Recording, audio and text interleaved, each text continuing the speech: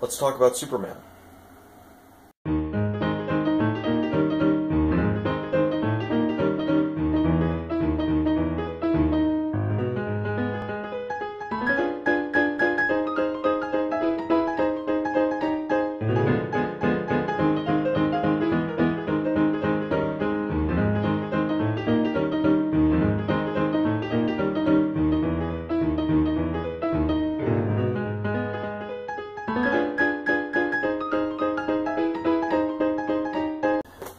So yeah, moving sucks.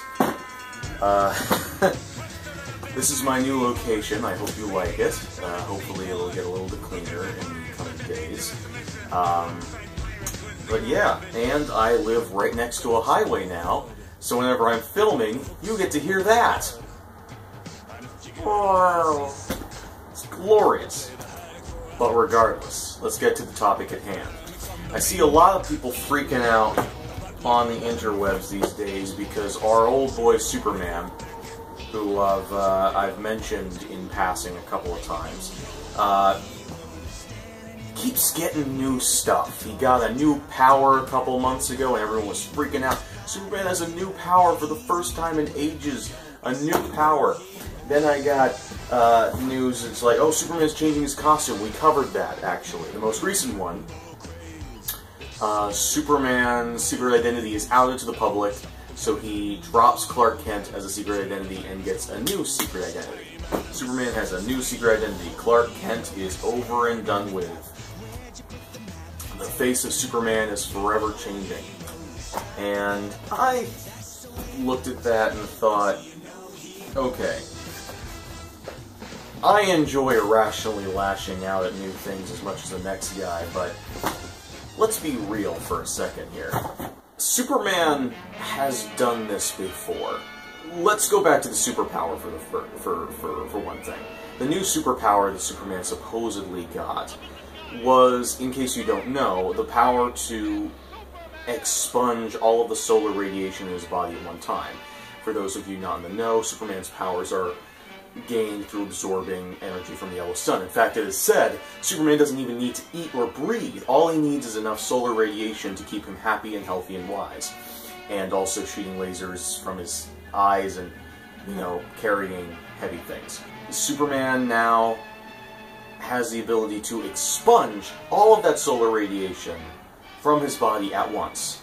One, not a very good superpower, especially since it leaves him weak when he's done with it and he has to recharge, so he can only use it as a last resort. And two, he's always had that power. When has he not had that power? I mean, you just go back to the 80s with Superman in the John Byrne era. There was a story in which there was a villain who was made up of artificial solar radiation. Her name was Rampage, and Superman absorbed all of the solar radiation in her body into himself and was supercharged with solar radiation. He was glowing yellow, so he flew up into space and expunged all of the solar radiation at once. That has always been a thing in Superman comics, at least back until the 80s. And then this other thing about Superman changing his secret identity. Wow, it's you got me there. That's a really shocking development that has never happened in Superman comics before. It's not like in the 90s there was a supervillain named Conduit who knew Superman's secret identity, started tracking down his loved ones and trying to kill them off. Superman could only save them by going into hiding, changing his name and secret identity, becoming a lumberjack for a time before Conduit finally tracked him down and started killing the loved ones from his new life, and then eventually Superman had to defeat him. Conduit ended up killing himself accidentally, and Superman returned to life as Clark Kent.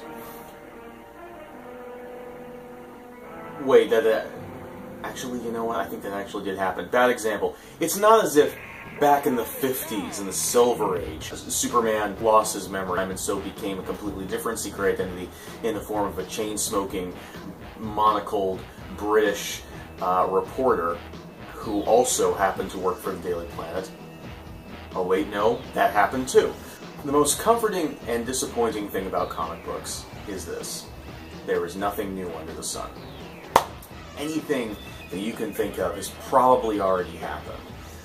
It is rare to find writers who are good at coming up with actually new and interesting stuff, which is why people like Grant Morrison, Jeff Johns, and Mark Waid are so popular as comic book authors.